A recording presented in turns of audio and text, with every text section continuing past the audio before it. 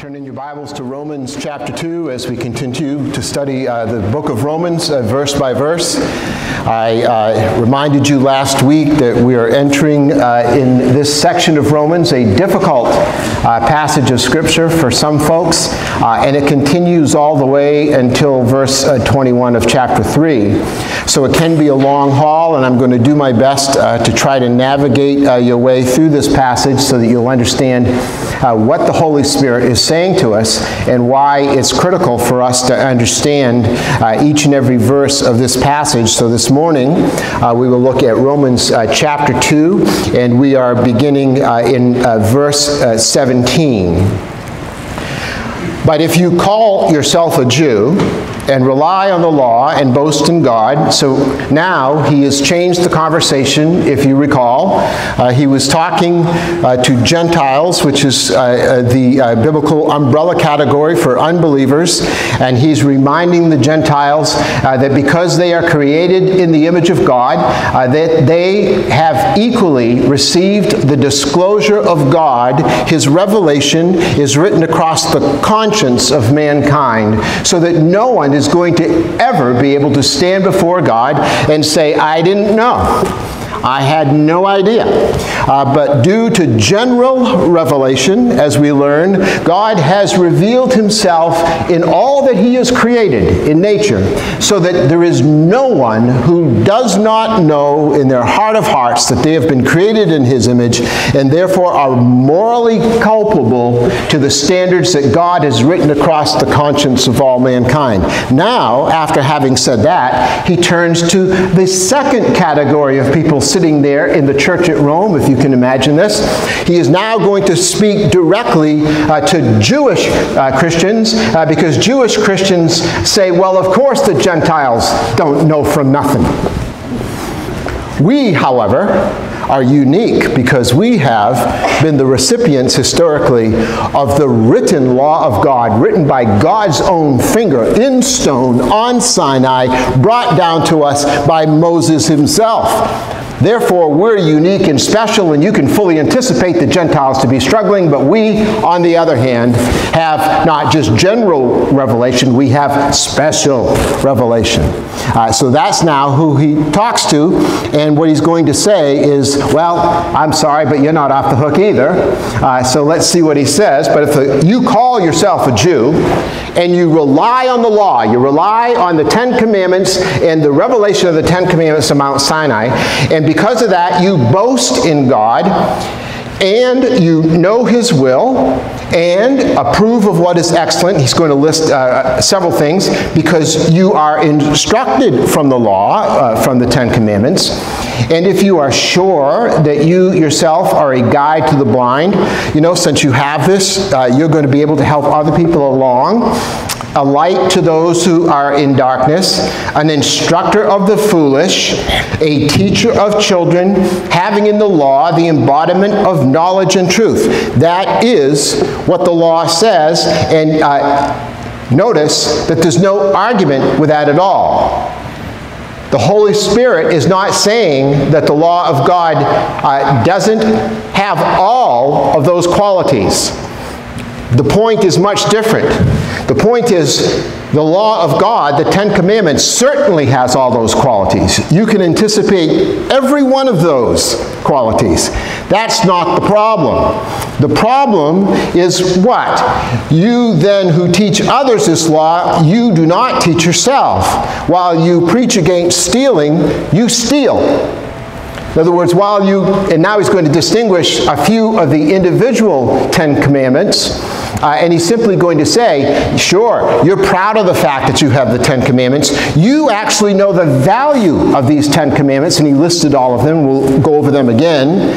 But even knowing the Ten Commandments, knowing the value of the Ten Commandments, knowing precisely how important they are in your lives, nevertheless, you don't act accordingly.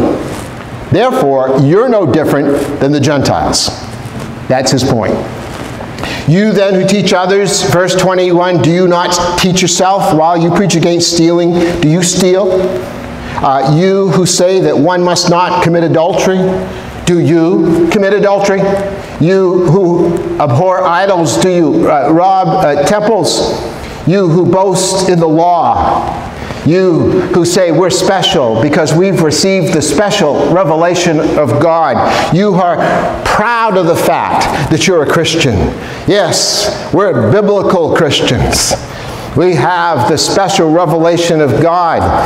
You do that, but at the same time, you dishonor God. And how is God dishonored? Not by having a negative emotional feeling.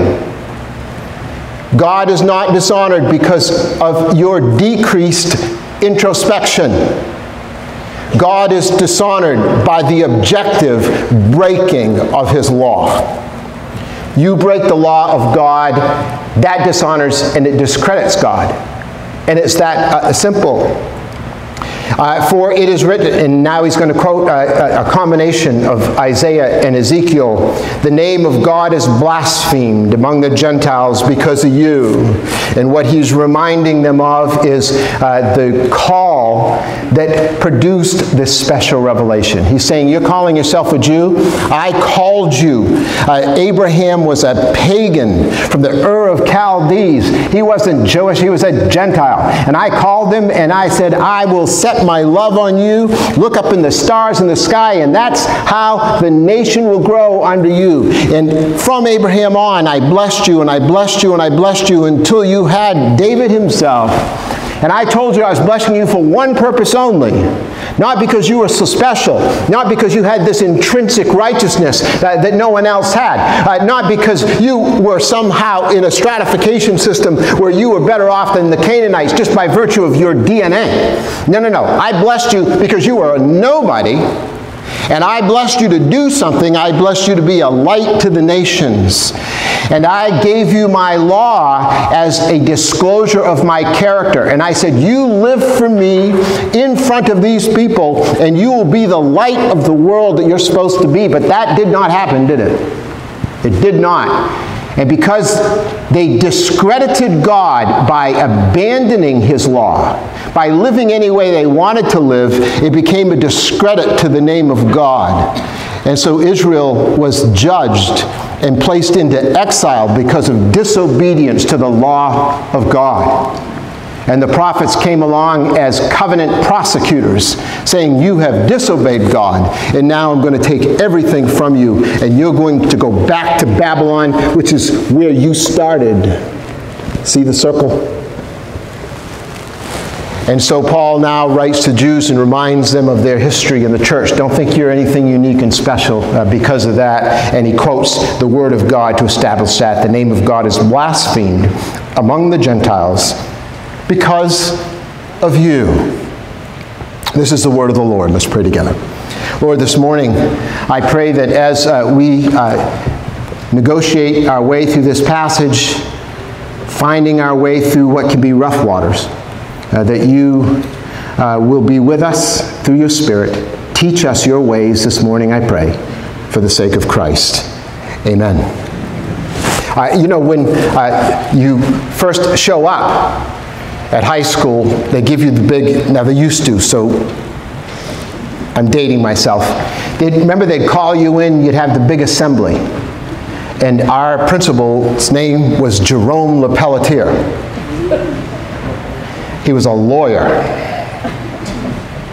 And the Old Orchard Beach School District hired him because he was retired, and they thought, well, this guy would be a great principal. And it turns out he was, by the way. I love Jerome LePelletier. Ended up corresponding with him until he died. But he would bring us all into the gymnasium at Old Orchard Beach High School. And I'd be remiss if I didn't remind you again, we were the Seagulls, the mighty, mighty Seagulls.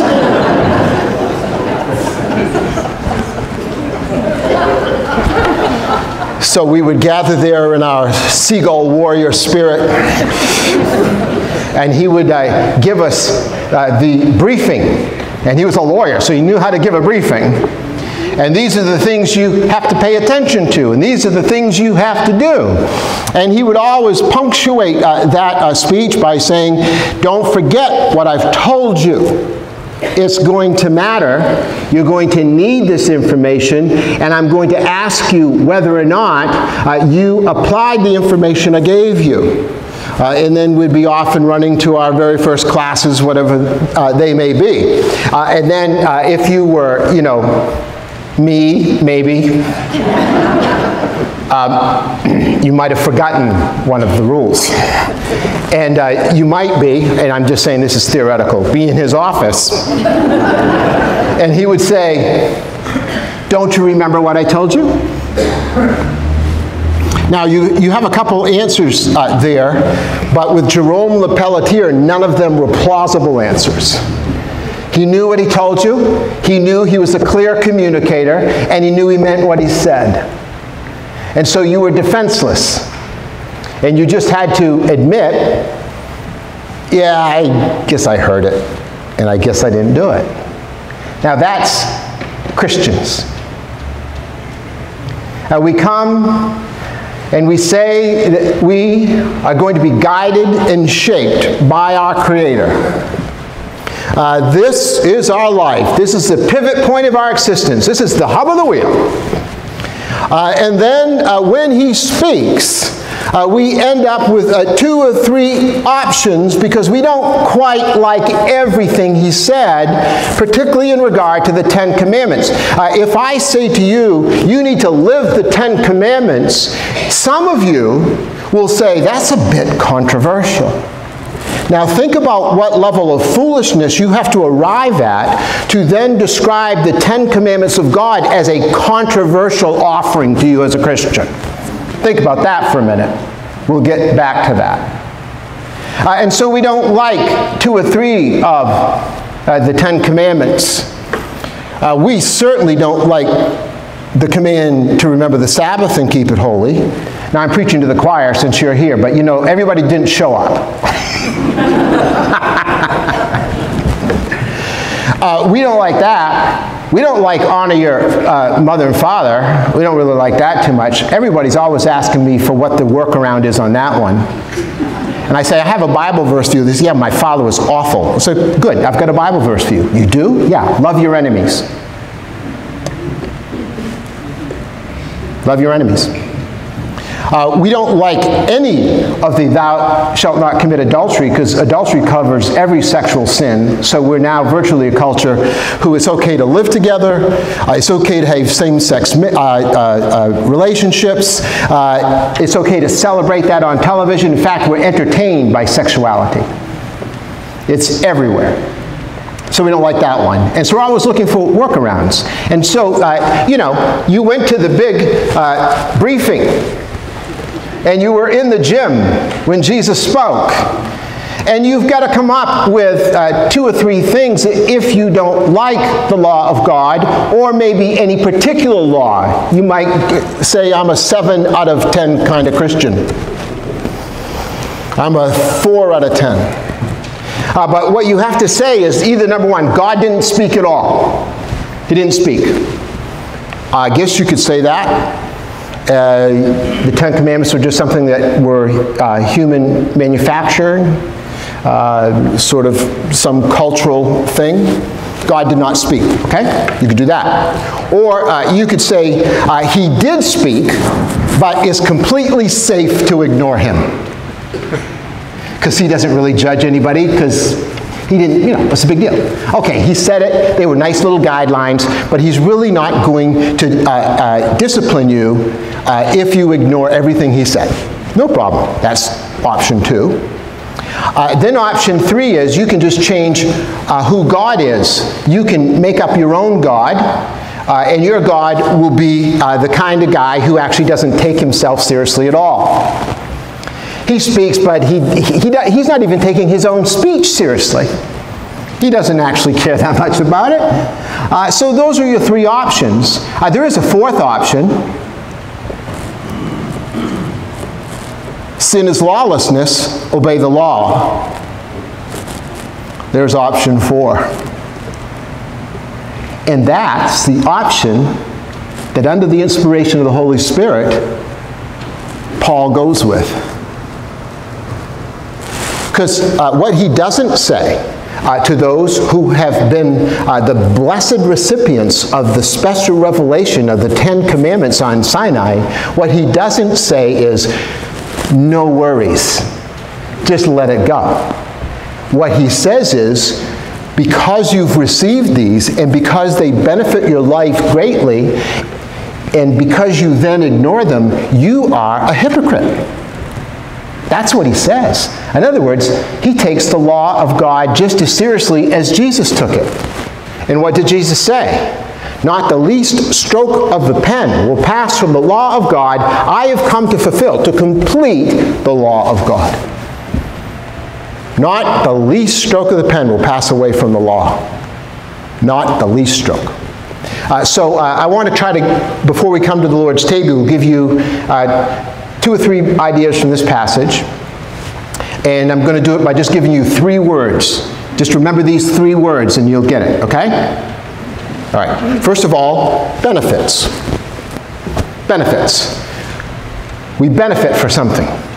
Now, we benefit without acknowledging the benefit, but it's a benefit. It's a blessing. That's the first word. The second word also starts with B. I know. Boasting. Even though we benefit from something, we boast as if we did it ourselves. We receive a blessing, but boasting is when you receive something but pretend that you're the one that earned it instead of received it. Benefit, boasting, and then finally a word that you've come not to like anymore. And this is a signal that you have a problem, because you don't like the word blasphemy. And that's the third word. To disobey God is to blaspheme God. And we've come to an era in evangelical Christianity where I regret to tell you that there are people who describe themselves as Christians that don't think blasphemy is even possible. Believe me, it is. So let's look at these 3 words: benefit, boasting, and blasphemy. First of all, benefits. Look what he does when he starts. He says, but if you call yourself a Jew and rely on the law, you perfectly accept the 10 Commandments, and not only you accept them in such a way is that you brag about it. You boast about it. And look what he does, and he now details all kinds of benefits of having the law. First of all, you know his will. You didn't have an opportunity to know his will until God disclosed himself. So God says, this is who I am. This is what my will is. You also get a chance to approve of what is excellence. You begin to know the difference between what is excellent and what is garbage. The law teaches you to distinguish between those 2 things. You also know that you are instructed from the law. In other words, you receive guidance. I've been the recipient of all kinds of guidance in the last couple of weeks. Lawyers give you guidance. That's their word for telling you what the law says and doesn't say. Well, let me give you some guidance on that, Steve. Well, that's what the law of God does. It guides you. It gives you a path to run on. And not only that, you are sure that you yourself are a guide to the blind. All this benefit now makes you in a position to help other people. You can show other people the benefits of the law, and you are a light to those in darkness. Now you become an instructor of the foolish. You begin to teach your children these things, having the law of God what? As the embodiment of knowledge and truth. Don't go past that too quickly. The 10 Commandments are the embodiment, the very embodiment of the knowledge and the truth of your Creator. This is what he wanted you to know. So, when we think of the word benefit, let me describe the 10 Commandments for you and what it is that God wanted to do. The law of God describes the good life. Now, I know you've been watching commercials and you think the good life is improved by whatever beer you drink. But I've got bad news. A beer comes and goes. Do I have to be more graphic than that? You need something eternal. You need something that's going to last. Or maybe, your whole advertising industry is designed to show you that your life is sort of pitiful as it is unless you purchase this particular merchandise. So I'll finally achieve the good life when I drive the car that I need. I will finally achieve the good life when I get the right girl. I'll finally achieve the good life when I get the right house with the right curb appeal to it, so other people know that I've achieved the good life. The good life is everything that God says it isn't. And now God comes to a bunch of wandering people out in the desert who have been in captivity to Egyptian idolatry for 400 years. And he comes to them and he says, look, no offense, but you don't know from nothing. Your children have forgotten who I am. You have been away from me for a long time, and now I have redeemed you out of Egypt. And the blood has been sprinkled on the doorpost so that you can now receive the salvation that I have offered and the atonement that I have made for you. I didn't ask you to live the law and then redeem you. I redeemed you, and now, after redeeming you by my grace and by my mercy, doing something that you actually didn't deserve, I'm going to now show you what the good life looks like. And I'm going to give you these 10 commandments as a description of the good life. This is what it will look like, and I've hardwired my creation to work this way. If you want it to work and all the circuitry to work the way it's supposed to work, you will follow these commands, and everything will fall into place. However, if you violate these commands, I have designed the hardwiring of the system to backfire on you, and it's going to short circuit, and it's not going to do anything that you think it's going to do. So sex outside of marriage will look fun for you for the evening, but you'll wake up thinking, what did I do? It will always backfire. You will never, ever, living together, as just one example, because this is in the passage, adultery. If you're living together, people say to me, well, we've been living together for 12 years.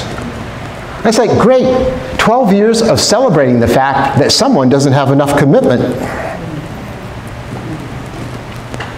Because that's what that is. You know why you're not getting married? Because you're not really committed yet. And what that means is that the thing that you're calling love isn't the kind of love that causes you to flourish. Because the kind of love that causes you to flourish is built on 100% lifetime commitment one to another. And God says, if you use that in the way that I didn't design it, it will actually backfire on you. Just one example, the good life. So that is God's description of the good life. But we ignore it. We don't care. Oh, sure, we can do anything we want to do. We can say anything out about you. You know, the command not to lie is a command to proactively tell the truth. This is what Jesus is talking. You know what the Sermon on the Mount is, right? The Sermon on the Mount is Jesus' sermon on the 10 Commandments. That's all it is. And every one of the ethical commands in Scripture are built on the 10 Commandments. Every single one.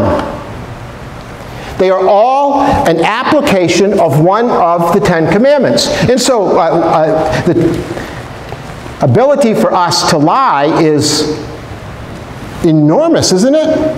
I mean, we've got so many denial systems and juicy little white lies that we tell, before we're finished breakfast. But we're told to be truth tellers. So we struggle with that. We never quite get it right. It's the good life that we're called to. So just let me give you kind of an overview culturally. No culture in the history of mankind has ever gotten better by ignoring the 10 Commandments. Ever. Civilization is built on the 10 Commandments. They're built on the law of God. They're built on truth-telling. They're built on having fidelity in your relationships. They're built on the fact that you can keep your stuff without some knucklehead coming and taking it. It's built on the fact that you don't have to be the recipient of violence and murder. Civilization is built on the law of God. And now you are living in a culture that not only is the recipient of the benefits of God's law, but deny that that God who gave them the benefits even exists in the first instance. You know who Rodney Stark is? Rodney Stark is a very well-known sociologist. He's written some of the more seminal books, textbooks in sociology in America. He started out at Berkeley and then for many years was professor at University of Washington, and now I believe is at Baylor University, Pulitzer Prize nominee, that kind of thing. He's written 30, 40 books and hundreds of articles in the area of sociology. And a lot of this stuff is written to the academic community. He is very well known. But there's a book that you would like to read by him if you feel like going back to Sociology 101. And he titled the book America's Blessings. And he wrote it about 10 years ago. And I'll just give you quickly the premise of the book. Through complete and reliable sociological research, and every sociologist knows it, that communities, cities, towns, where people go to church have less crime, less struggles, and by the way, if you're a government type, means it costs the government less money because they don't have to prosecute you. Every sociologist knows this, and one of his points in the book is, he said, I am in the center of the academic sociological community, and he said, I have to constantly challenge other sociologists why they are completely ignoring these studies. And the reason is they're godless to start with. The law of God brings the good life. The law of God brings civilization that God promised. And so, no culture in the history of mankind has ever improved itself by ignoring and abandoning the law of God. None. But that's what we're doing now, and you're going to watch it disintegrate.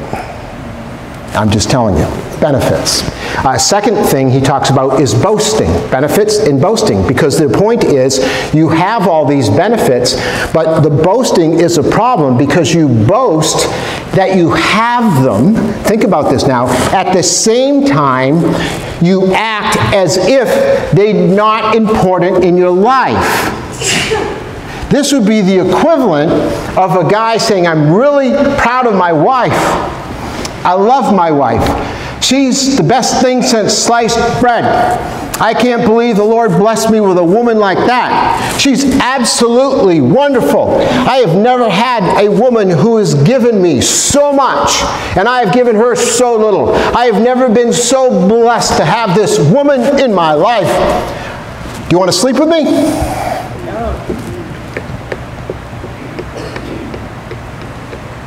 Has all the benefits of a great wife, but he's acting like a tramp out on the road.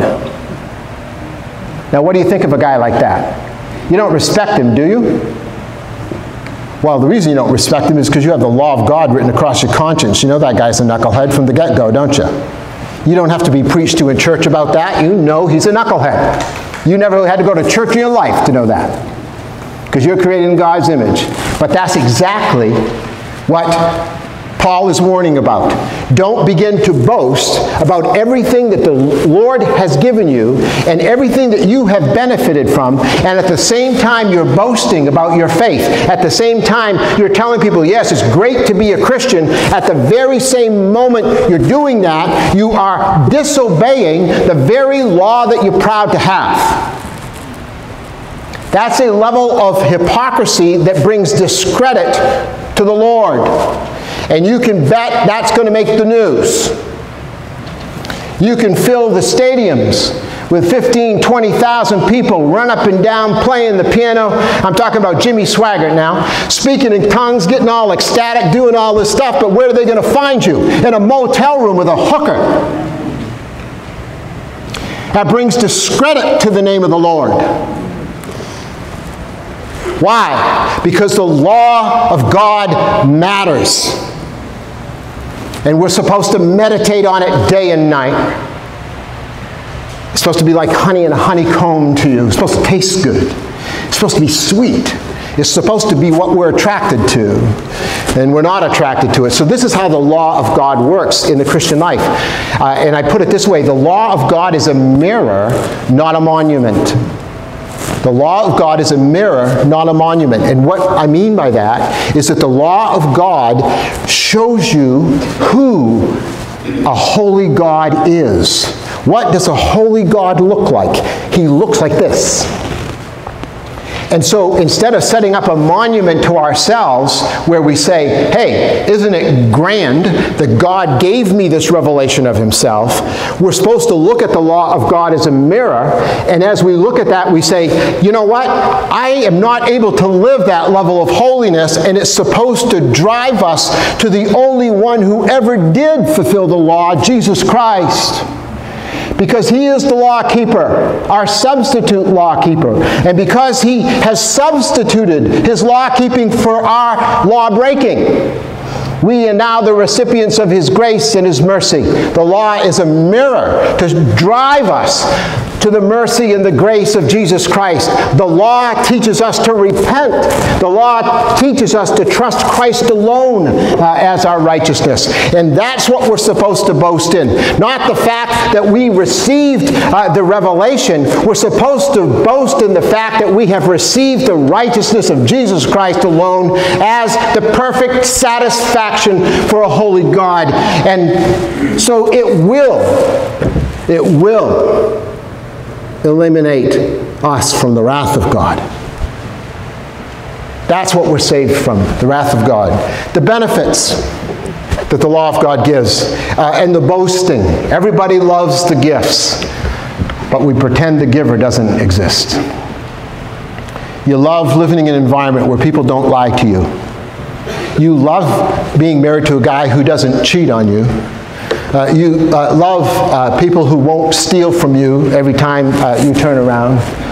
You love people who aren't always jealous about your stuff. You love people who treat their mom well. You love people who are the church-going types, reliable types. You love all that. And at the same time, you pretend God doesn't exist. You love the gifts that the Lord has brought to humanity. You just don't love the giver of the gifts. Benefits and boasting in the wrong thing. Finally, blasphemy. Because what does blasphemy do? It says, you who say that one must not commit adultery, do you commit adultery? You who abhor idols, do you rob temples? You who boast in the law, what do? You dishonor God by breaking the law. Let me say that again, because this is written for you. You and you and you and you dishonor God by breaking the law. The Ten Commandments aren't suggestions. They're not. And this might be the only church in the state of Maine that will tell you that.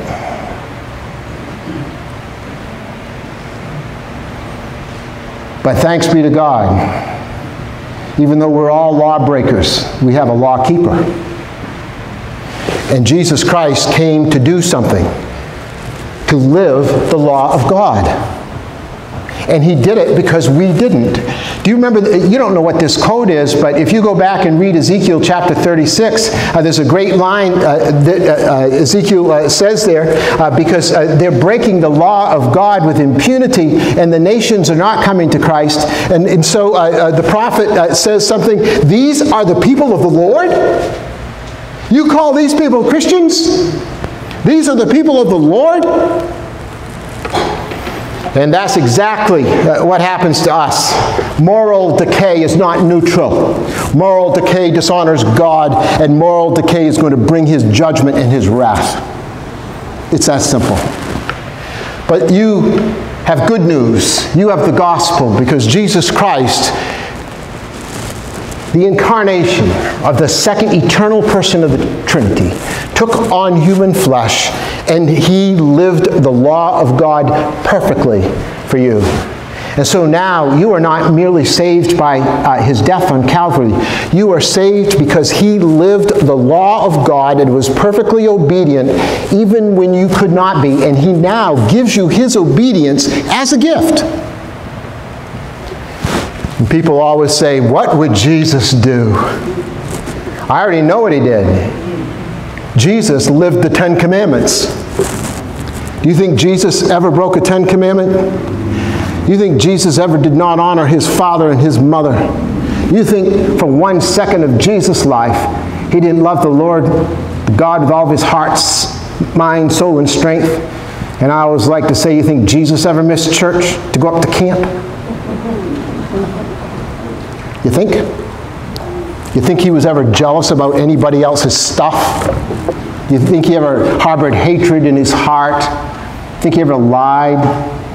You think he was sexually unfaithful? You think he'd march along with the LGBTQ parade downtown? Do you think he'd be right there with them? Are you kidding me? Wake up. No. Jesus came and he lived the 10 Commandments. And so if you say to me, how should I be more like Jesus? Live the 10, baby. Live the 10. Say, I can't do that. Of course you can't do that. But you, if you have trusted Christ for your righteousness alone, he indwells you through his Spirit. And guess what the job of the Spirit of God is to do? Is to conform you to the image of the law-keeping Jesus. So you will look more like a law-keeper. You'll begin to love the law of God just as much as Jesus loved the law that he wrote on Sinai with his Father, Son, and Holy Spirit. So, where are you going to land on this? Did God mean what he said?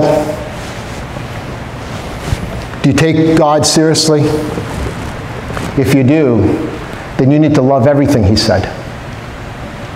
And when you love everything he said, you'll understand that the benefits are the benefits of his gifting to you. You'll understand that the boasting is not boasting in yourself, but boasting in the righteousness of Jesus Christ, who alone fulfilled the law for you.